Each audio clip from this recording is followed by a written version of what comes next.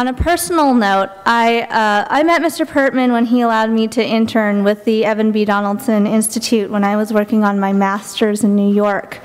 And from the moment I met him, he just exuded so much zeal and passion. You could really tell that he really cares about adoption, and always seeing him in and out of the office, you see his dedication, and he really works tirelessly for adoption, and I think that's just such an admirable thing about him. I'm also introducing Ms. Mary Fournier, and she's the Domestic Adoption Program Manager for Wide Horizons for Children Incorporated, and she's had that position for 3 years. She's a licensed clinical social worker, and she earned her Master's of Social Work degree from the University of Connecticut School of Social Work in 1995 after what she calls a life-changing trip to China. Her interest in social work and her interest in China both led her to the adoption field, where she has been for over 15 years, 13 of which have been with Wide Horizons. She's conducted various workshops on topics including clinical issues in adoption and homeland travel. And since joining the Wide Horizons staff, she's gotten to travel to China multiple times, as well as Ethiopia, to assist adoptive parents in being united with their children. And I think being in touch with adoption on that real level with families and adoptees and supporting them and understanding their experiences is so vital to keeping our field relevant and meaningful. She also has a personal tie to adoption, as she's the adoptive mother of two girls, Olivia, age 11, and Jenna, age 8, and they're both of Guatemalan heritage. So we're really excited that they're here today. Please join me in welcoming both Mr. Pertman and Ms. Fournier. Thank you. Hi, everybody. Thank you for that very nice introduction. You know how you come to every session hoping to glean new information, new insights, new understanding from the research? You're not going to get that here. The truth is that in this realm, you know, we rarely invent any wheels. We find new research, new ways of thinking about things, and so forth. In this realm, in the world of the internet, we're just starting to figure it out. I was giving a presentation akin to this at a law conference in Ohio a few weeks ago, and I started off by saying, just remember, we're making all of this up. And I think every speaker after me said something about, you know, we really are, you know, the wall came down. And we are. There's an extent to which that's, the greatest extent to which that's really true. I will tell you that the Adoption Institute, trying to fill this gap, has started a 3-year project, may last longer, depending on funding, but a 3-year project. We plan to publish once a year for each of the next 3 years, because because there's nothing. And so we want to help fill that void.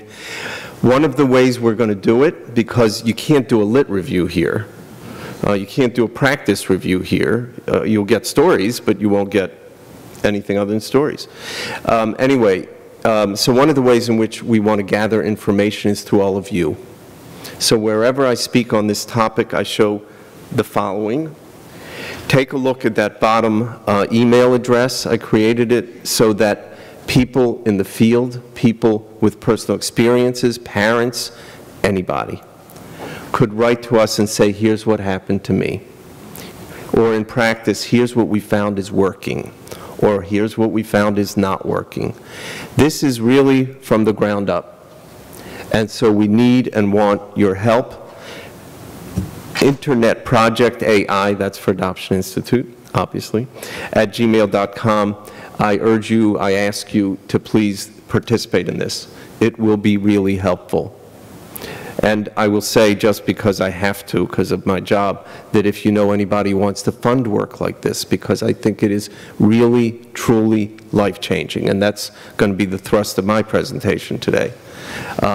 I think this is probably as important and probably more important than any single development in the history of adoption. Now, you could probably make that argument for the Internet's effect in lots of realms, but this is our realm.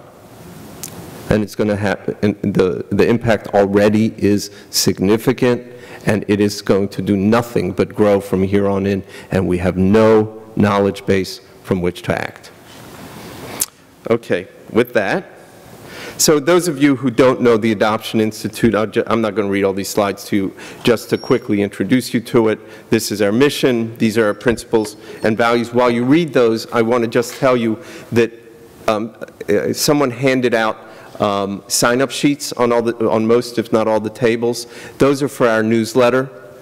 That's all it's for. It's a terrific newsletter. I was a journalist for 25 years. Turns out I was in training to put out a newsletter. But it's a very good newsletter. It's genuinely useful. I urge you all to sign up, and that's on your table. The other thing is I want to do a really quick plug. I didn't say I could talk.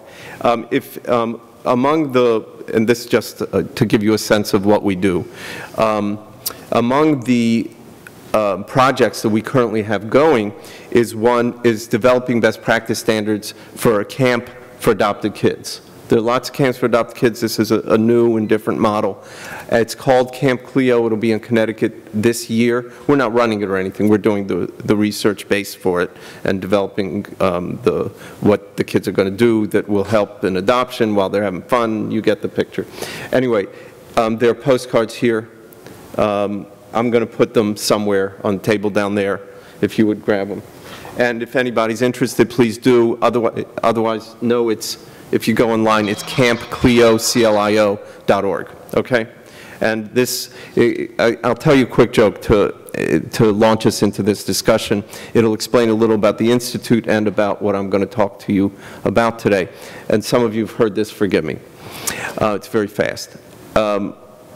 A mom, could be a dad, mom takes her son, could be a daughter, to his first football game, and afterwards says, so what did you think? How'd you like it? And the kid says, I loved it. It was great. I loved when they threw the ball around and they ran all over the field and they jumped on top of each other. It was so cool, but why all that fuss about 25 cents? And the mom says, what are you talking about? Kid says, you know, at the beginning, they threw a coin up in the air, and the whole time after that, it's get the quarterback, get the quarterback. And the point is, and there's a point, that if no one ever explains the rules to you, if no one tells you who the players are, if no one explains how it works, and God bless people like Hal Grodevant and a lot of you in this room, because that's what you really do, isn't it? You explain how it works. You explain who the players are. It's what the Institute does through the work that it does. It's a simple way of understanding what research is all about. It explains what's in front of our very eyes. Because if we don't understand it, we don't understand what's happening in front of our very eyes. I think adoption, as much as any institution in America, because of its history of secrecy and shame and stigma, is subject to so many problems and misconceptions that are born of people not knowing what they see, who the players are. So that's what we try to do, and I think that nothing could be more apt to describe the role of the Internet. We really don't know, do we? We think maybe. I've seen lots of webinars and I've gone to presentations about adoption, the Internet. Some of you have done the same. I'll leave it at, we still don't know a lot. And so we have work to do. So I start almost every presentation with this Alex Haley quote, because we have to remember who we do what we do for. When Alex Haley wrote, everybody remembers Roots, right? And the whole country shook its head up and down in unison saying, yeah, that's true for everybody. And there was no asterisk that said, except for adopted people. But for generations, we acted as though there was that asterisk, right? So one thing that the Internet, and that's all changing, that's all good, and if anybody hasn't read our new openness paper, go to our website. It pretty much illustrates that, you know, the era of the secrets is dwindling away, and it's a wonder. That part is a good thing. But it also means that more people are indeed going to know who they are and where they came from. And I think there is no instrument that will accelerate that more quickly than the internet. And that's one of the things we're going to talk about. What role will the internet play in us knowing about each other? I would say, anybody have any questions, that it will be significant? The only question is how significant and what do we do about it. So I'm not going to go through all of this because I don't have a lot of time. Some of you have heard me present before know that I go through this because the illustration is just to show where is the baseline knowledge that we all have, even people in the field. Where is the baseline knowledge? And I will tell you, most audiences get most of it wrong. Some audiences do better than others. It's not meant to embarrass anybody. It's meant to illustrate how much do we really know going in. So how many children are adopted each year? I'm just going to give quick answers and I'll lead to the point about the internet. So it's about 135,000, including step-parent adoptions and adoptions of all kinds. In the next question, which types of adoption occur most?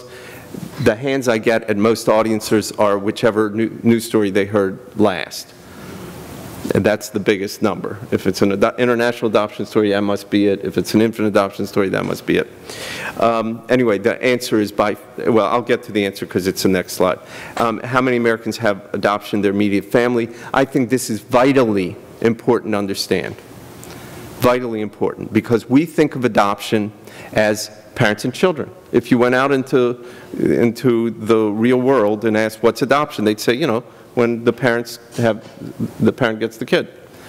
Well, that means we don't think about birth families. That means we don't think about siblings. That means we don't think about grandparents and aunts and uncles. You think they're affected?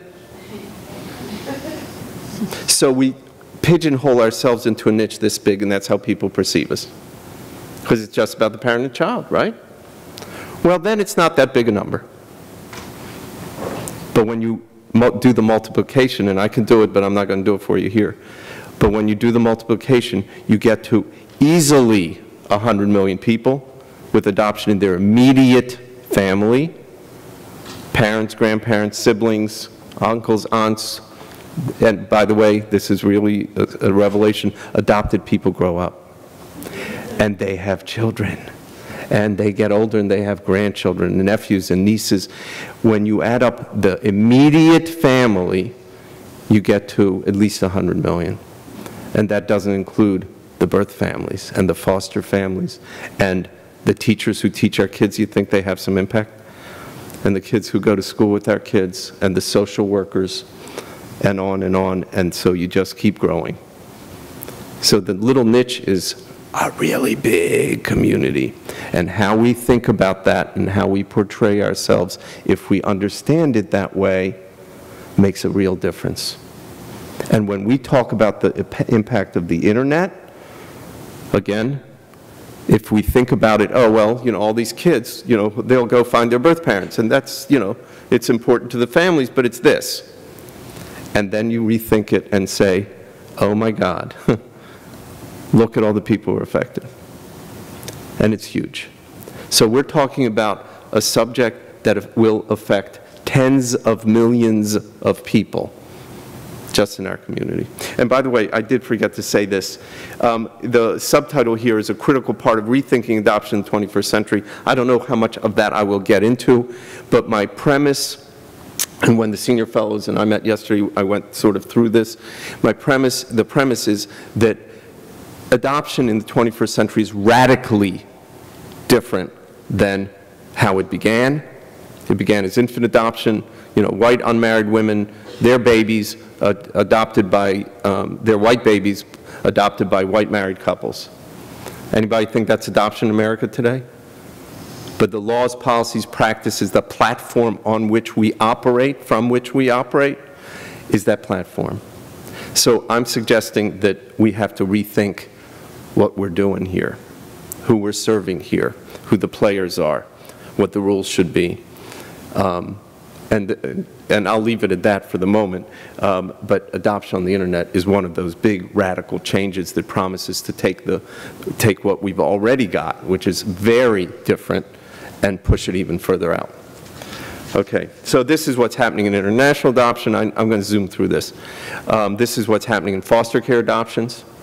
So the number of, so the answer to the question above here is how, what types of adoption occur most. Almost everybody gets this wrong, including social work audiences, is foster care adoptions are the biggest numbers by far, followed right now by domestic infant adoptions because international adoptions are plummeting.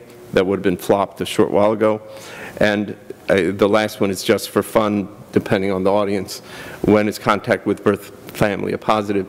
And the answer is that, you know, openness in adoption is taking hold. People can like it, dislike it, it's true. And when is contact with birth family a positive, we better wrap our heads around how to make it positive rather than whether it is, because the internet is going to obliterate the barriers. Is already doing it. So, which has huge implications in lots of ways. So here's where we, in fact, are. Child welfare adoptions are, you know, by big magnitudes, the biggest numbers. And again, just to get you thinking a little bit about what does that mean for adoption per se, what is this rethinking of adoption in the 21st century. Inter-country adoptions, you see those numbers, you see child welfare adoptions. Those of you who heard Susan Smith on our staff earlier today heard a little bit of this. I'll reframe it a little. It means 73%, 3/4 of the adoptions in America are of children, this is stark, who are abused, neglected, or institutionalized. And if you think that other 17% of infants is little white babies born to white unwed mothers, adopted by white married couples, then you are not paying attention. Because it's gay people and lesbians and single people and cohabitating people, people of color and older parents, and the kids are not white babies, all white babies. So it's a very different world, and we're operating from a platform that was built for something else. The importance, so why is all of this important? This is the importance of, this is from our study called Beyond Culture Camp, and I'm really zooming. How much time do I have? Oh, no, I'm not leaving. Okay, the importance of adoptive identity, this is really important. Racial ethnic identity, this is really important. This is a brief history of Adoption America. This is getting us to where we are today. I'm not going to go through it. Anybody wants this PowerPoint, just let me know. You'll get it. Or I can give it to Hal and he can shoot it to all. Just sign up for the thing and I'll send it to you. Just put your name that you want PowerPoint. So we have moved to a radically different place where we are, and this is where we are today. Very few voluntary placements by people of color or white folks. That first one is in red. Adoption Day is still commonly understood as child placement. It's a big mistake. If we don't start thinking about adoption as being a family thing, an extended family thing, then we leave out a lot of people in policy and practice and in our understandings and attitudes. Okay, so how profound will the Internet's impact be on openness and on adoption? I'll let you digest it for a few minutes. The answer is that we don't know yet, but there appears to be, to me, and I've been working on this, thinking about this, gathering information on this for, I don't know, better part of a year. It seems to me that you can't underestimate what impact it might have. Not on everybody. You know, there are people who will still have closed adoptions, infant adoptions, but it'll be dumb luck that it'll be closed because it'll mean that neither the first mom or the grown adoptee wants to look, because if they want to look, they're going to find. So it's going to be more voluntary. So the good and the bad and the ugly, I see three big buckets, three big areas in which this will have really profound impact.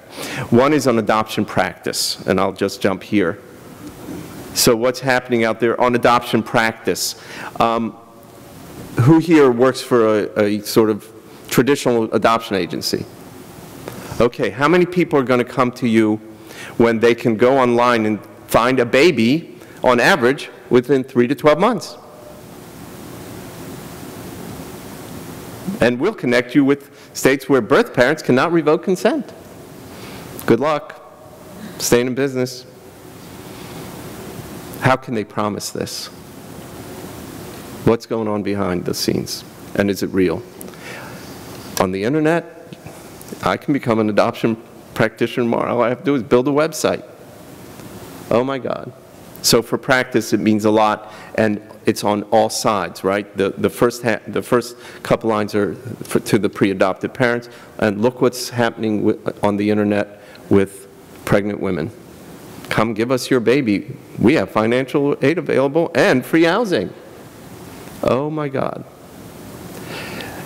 So that's what's happening in practice, and the implications are massive. But that's bucket one in practice, and you can add to this list a lot of examples. What I mean in the courts, most adoptions are from foster care, right? I'm just going to give you a couple quick examples. Now, when the kid is placed in foster care, usually in a foster adopt situation, right? The judge makes rules. You can see this person, you cannot see your brother, you can have, there are these restrictions and these are these rules. And then Mary, who was told she can't see her brother because he's dangerous, goes home and gets on Facebook and sees her brother. And they agree to meet next Tuesday at the bowling alley. Oh my God. So what are we doing in the courts? I don't think we have begun to wrap our heads around this. And just one other example, so then Mary's adopted, right? And she was put in foster care because her father abused and neglected her. Let's just say sexually abused her, right? And Mary's 13 now, 14, she's healing. She's been in her home a few years and she's doing great. And she gets on Facebook and there's Dad saying, "Hi Mary, I really miss you." Oh my God. Mary's re-traumatized. Do we have a clue? And then there's search and reunion, and a lot of this is really good. I'm a fan, usually. But is there counseling? Is there guidance? And there's a lot of search and reunion that's, you know, what do you got to be 12 to be on Facebook? No, you don't have to be 12 to be on Facebook. You just have to check that you're 12 to be on Facebook, right? Anyway, there are all over the country, every single day, people reuniting with their siblings, with their birth parents finding their kids, and the parents and the adopted parents don't even know. Relationships are being formed. I'm not saying you shouldn't do this. Sometimes you shouldn't, sometimes you shouldn't. But without knowledge, without guidance, without anything. And this is not a one-sided deal, lots of good stuff, lots of good resources, opportunities to conduct research, support groups, lots of good stuff, but we don't know what we're doing there either. And what else is an open invitation for all of you to write and tell us? So this is a list of ethical practices. I think we would all agree. There are others, but I sort of put together what we think is pretty good practice. Anybody want to take any bet? I'll take any bet you want on whether the people putting their practice, I don't mean traditional agencies that have internet sites, but some of those sites I showed before, you think they've gone through all of the ethical considerations and tried to incorporate them into their practices? Maybe some have. But is there any mechanism? Is there any way to guard against it? Is there any way to educate people? Is there anything? I guess that wasn't a good question because nobody answered it. So what's happening out there? I listed, how much time have I got? Nothing, okay. So what's happening out there is all kinds of the good, the bad, and the ugly. And we don't have a clue. We're trying. And so how hard is it to find someone, you know, those ads that say you can find your high school classmate, guess what? You can find more than your high school classmate, and it's happening every day. And there are stories and stories like this. Again, it's the good stuff and the bad stuff. I promise I'm going to wrap up in a minute. But it gives you a sense. So how big a deal is it? I think, based on what I can figure out, the traditional adoption practice is at financial risk. I think the era of secrecy and closure, for good or worse, because there are going to be some bad things that happen. and there are going to be some wonderful things. But that era, we found in the paper we released last week, in that research, that 5% of all adoptions in America being started today are closed, 5%. You don't have to go very far back when it was 100%. The trend line is fairly clear. But that era, for that 5, any adoption practitioner who tells that pregnant woman in her office that don't worry, no one will ever know, needs to be sued for malpractice. That's what the internet means. Any adoption practitioner who isn't preparing pre-adoptive parents for possible contact, reunion, communication, is, to be kind, not paying attention. It means our practices have to change. It means a lot of things. And it means that the era of the extended family of adoption, a phrase I've been trying to coin for 10 years, is on us. These people on both sides are going to be part of the family. They are. You may not like it, you may not like them, or you may. But we have to prepare ourselves for the reality that is, and not for the one we imagine, or the one for which that initial platform was built. So what do we need? We need research. We need to develop information. There are laws that are going to have to be changed. There are probably internet privacy stuff we're going to have to deal with. That's why this is starting as a 3-year project with publications every year, because there is that much to do. And those of you who get this, there are some suggestions. What can you do within your family in the interim to deal with the internet? What can you do on your computer dealing with your kids? What resources are out there? And this last slide is what I really think is the bigger picture into which the internet fits. What are the big changes going on out there? What should we be doing? How do we re-envision and rebuild an institution that's really important to tens of millions of people so that it is in today's world? Because it is built on yesterday's. So when I'll wrap now. So some of you have seen this already. When I finished writing my book, Adoption Nation, the subtitle of which is How the Adoption Revolution is Transforming Our Families and America. Pretty audacious claim, huh? So I finished how do you encapsulate that in an introduction, which is what I grappled. I'll make it quick. I couldn't do it. I just couldn't write it, and then a cartoon popped into my head. I can't draw. It serves as the introduction to my book. It's a pregnant woman at a party, and the couple is saying to her, "Oh, I'm sorry, you couldn't adopt?" We can laugh at that for 2 reasons. One, adoptive parents turns turns the phrase on its head, right? "Oh, I'm sorry you couldn't have any real children." Our kids look real. My kids look real. I don't know about yours. But more important, and the reason I used it was because I think that X number of years ago, X being a pretty small number, people would have looked at this and said, "What are you talking about? We shouldn't make babies? What's your point?" We can laugh at it now because something fundamental has changed. We did something really big in the adoption world, from 100% closed to 5% through work like Hal's and lots of other people. We have transformed this institution, and it does affect hundreds of millions of people, 100 million people. That's a really big social change. That is a really big thing we did. So I leave you with the understanding that if we could do that, the last sentence, we can do this. We can wrap our heads around this and get it right, but it is going to take a real effort and real work to do it. But I hope that I gave you some sense of what I think the stakes are. Thank you very much.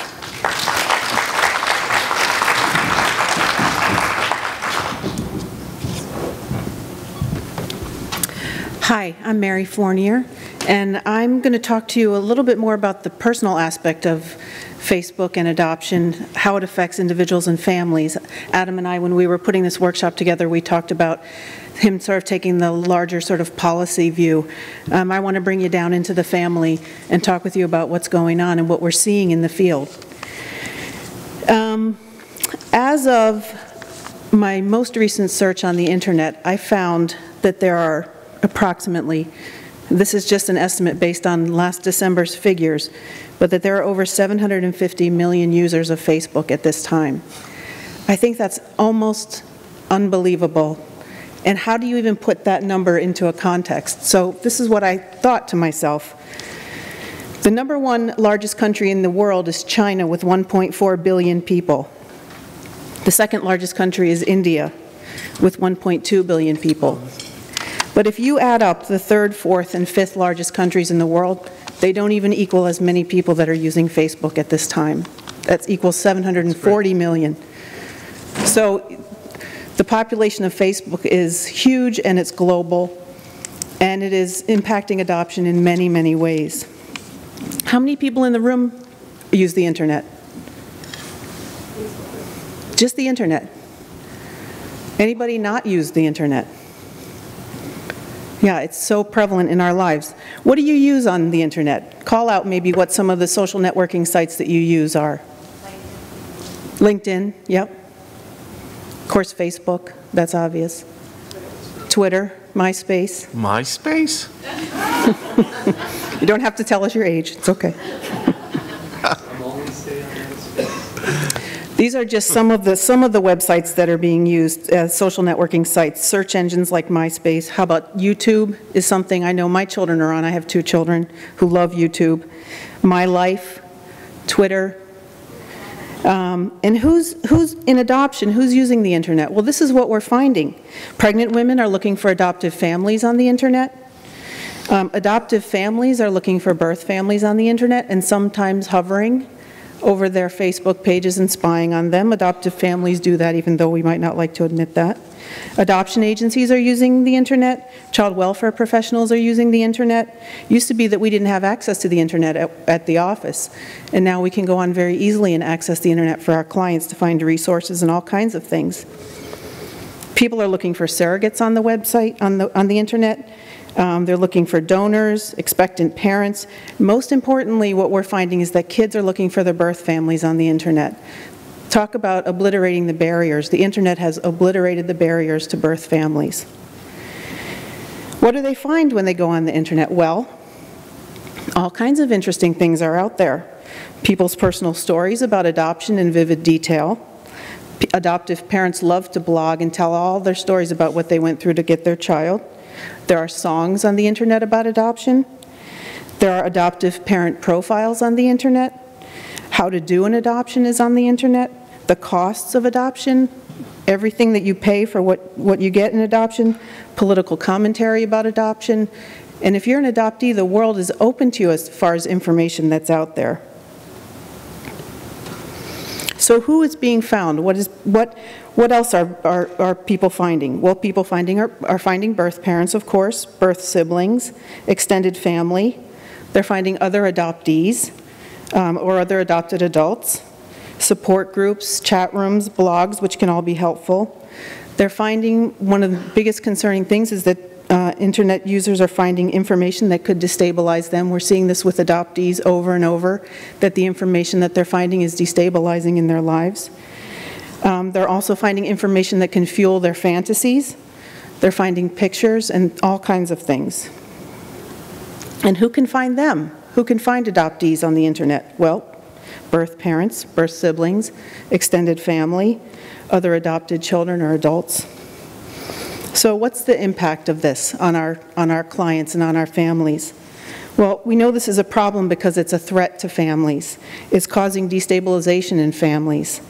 But it's important to remember that not all birth-family contact presents risks. Some of it can be positive and some of it can be informative and helpful. Traditionally, social workers go to enormous lengths to protect children placed with adoptive families from inappropriate contact with families. In traditional placements, reunions don't usually occur until the child is 18. State laws specify this in some ways.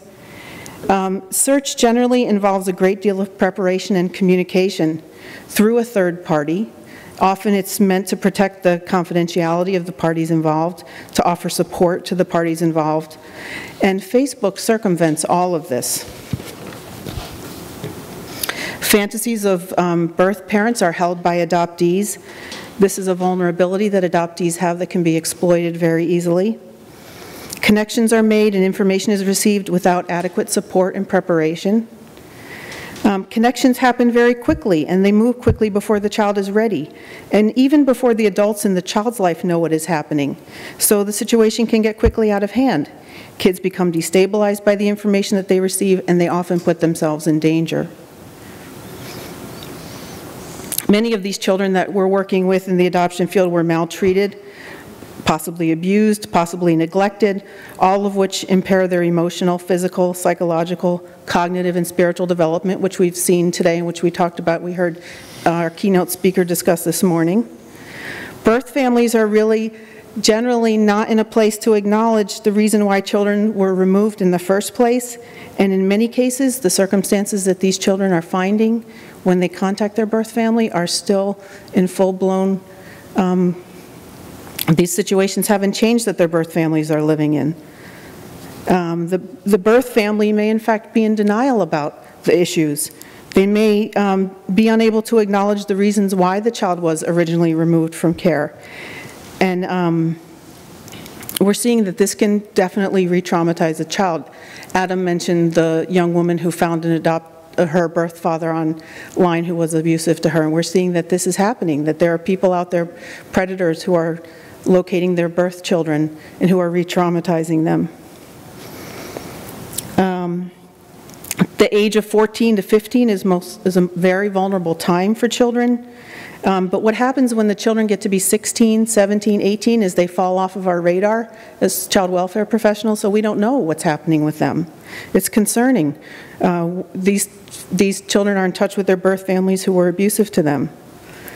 And equally concerning is that they're seeking birth family without support in place, that their adoptive parents don't know that they're seeking their birth family or that they're reaching out. Additionally, birth families are seeking their children that they place for adoption without supports in place for them either. And many birth parents, birth mothers, birth fathers are vulnerable people as well. I think that adoptive parents have a feeling of ownership of the adoptee. They feel that the child is every bit their child, and that introduction of the birth parents can be disruptive to this sense of ownership that adoptive families have, and adoptive families are struggling with that. Adoptive parents rightfully worry about the impact of this on their relationship with the child. So what can we do to help? What do we do about this? Because in some ways, it's an animal that's out of the cage. And in some ways, what we're doing is playing catch up, as Adam mentioned, because we don't even know the implications of the internet on our children. We want to advise and support our families. We want to assess the risks that are involved. Of course, we want to protect children and young people from being re-traumatized or destabilized. We want to manage the complex situations that arrive from the unplanned and unmediated contact. We want to encourage ongoing communication between parents and children, so there's a higher likelihood that children will be comfortable telling their parents if they are contacted. I think that's really crucial, that we have to encourage adoptive parents to be communicative with their children about what could happen to them, that they could be found on the internet. We have to alert kids to the possibility that they could be found. This has to be an open conversation. I know, working with adoptive families, that so many people wonder about openness. What level of openness am I going to have? How am I going to handle openness? And many adoptive families don't feel prepared to talk with their adopted child about their adoption. They feel uncomfortable about it. It makes them uncomfortable. We talk about how the message that we give children non-verbally can impact how they relate to us. I think it's important to talk with our families about internet safety. I once heard an analogy that allowing your child to go out on the internet by themselves is sort of like allowing them to go to the local playground without you. And I think that's really true. If you think about that, you would never send your child down the street on their own to go to the playground. And so you have to think of the internet as a playground. And how are you going to escort your child through the internet? What are you going to do to help them? I do have a sheet on the top 10 tips of managing social media that's put out by the British organization that's working with foster children in England, and they have some good tips on managing social media. There are parental control websites, of course. But how many people know what their children are doing on the internet? Are you involved with your child and what they're doing on the internet? That's extremely important. Adoptive Families Magazine, the January-February issue of Adoptive Families Magazine had some good tips on the internet and how to keep your child safe. And also, it's important to remember that there is an electronic footprint that's out there that you can follow to see what your child has done, where they've gone, what sites they've looked at. It's important to be involved and to know what they're doing. But what else can we do to help? We can ask our families about their involvement with social networking. Talk about it. You'd be amazed at how many people don't really know what to do on Facebook or how to get on Facebook or why do I even want to get on Facebook. But what do your adoptive families know about their child's involvement with social networking? Talk to them about it. Don't be afraid to talk to your child about it. Address social networking in post-adoption agreements. When we place children with adoptive families, we create open adoption agreements or open adoption contracts. Are we addressing the internet in those agreements? Are we talking at all with families about the internet is going to be playing a part in your child's adoption? Your child may be looking for their birth family on the internet. I think most importantly, we have to encourage our families to talk with children before it happens, so they're not playing catch up. We already feel like, how do we stay ahead of this thing? It's gotten out of the bag. We don't know how to do it. But if we can get our families talking to children about social networking, I think that will help to prevent the shock of it happening, if we can just try to stay a little bit of a step ahead of it. Adoptive parents need to show their child that they're open to talking about adoption and birth family. As hard as that is for adoptive families, we have to get comfortable with talking to our children about their birth families. We used to tell people when we were preparing them for adoption, when your child comes home, no matter how old they are, start saying the word birth family to them. Not so that your child will hear it, but so that you'll get used to saying it, so that it will be on your tongue and it'll be practiced and it won't sound stiff and uncomfortable coming out of your mouth. We need to create life books with our children. For the people that were here before with David Brodzinski, he was talking about creating life books with children. That's another way to make adoption talkable. That's another way to talk about the issues and to talk about the story and the history and where your child comes from. I think I'm going to stop there and maybe open it up to questions. Great.